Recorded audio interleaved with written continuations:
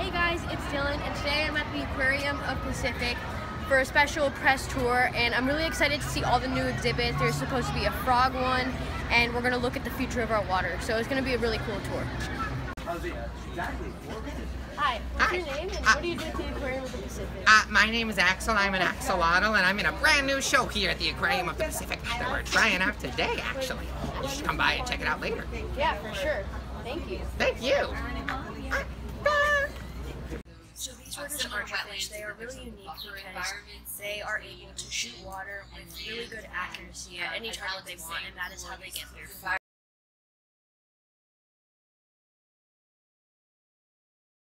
Okay, so right now I'm in the frogs exhibit, and it is really unique. I got to see two types of poisonous frogs, which were really cool, but they're super small. And then we just visited this exhibit. It's right over there, but we couldn't find the frogs because they were hiding somewhere. So it was kind of fun looking for them, and I'm really enjoying my time here. It is really good to study frogs because in the past, I don't know, like 30 years maybe, over 200 species have gone extinct due to fungus and environmental issues. So it is definitely a cause we have to worry about.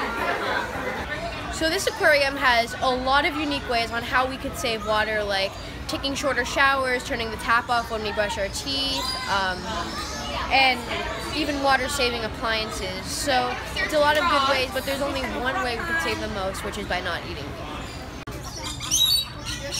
So right now I'm in the lariats exhibit. It is really unique because they actually could land on you. So I made a couple of friends, which is really cool. Yeah, it's just another awesome thing about this aquarium. Me too, I made a lot of friends.